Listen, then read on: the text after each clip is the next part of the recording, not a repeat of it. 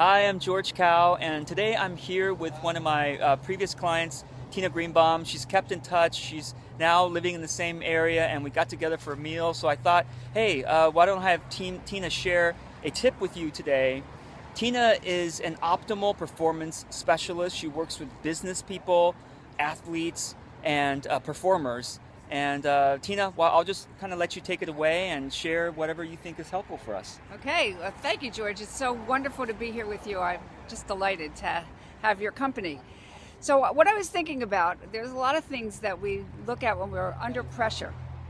And being under pressure does something to us. And what it does is it makes us tight and makes our muscles tight. And then we can't think clearly.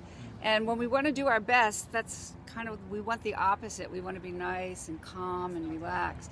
So these are paradoxes. How do we manage to do those things? And there's a whole bunch of skills. I have a toolbox that I work with where you can learn how to perform well under pressure. But one of the things I wanted to share with you today is how to make a course correction. Very important when you recognize that what you're doing is not exactly working. Well, that requires one thing. It requires, number one, that you actually requires more than one thing. It requires that you become aware of what it is that you're actually doing. And that requires for us to be able to observe ourselves non-judgmentally. You know, the mind has a lot of things that it brings up all the time, and they're not always the nicest things in the world. We talk to ourselves sometimes in a way that we wouldn't talk to our worst enemy. So, number one, become aware of how you're talking to yourself. Number two, talk to yourself non-judgmentally. What's working? What's not working?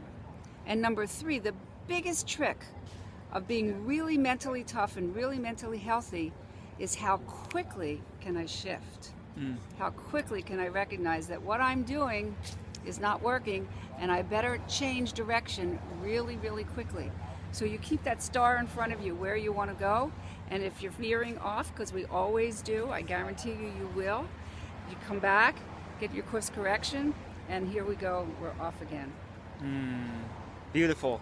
Constant course correction. That's how we get to success. So thank you, Tina. My pleasure. Yeah, so great to see you. And until the next video, wishing everyone kindness to themselves and continued course correction. Thanks, everyone. Thanks, George.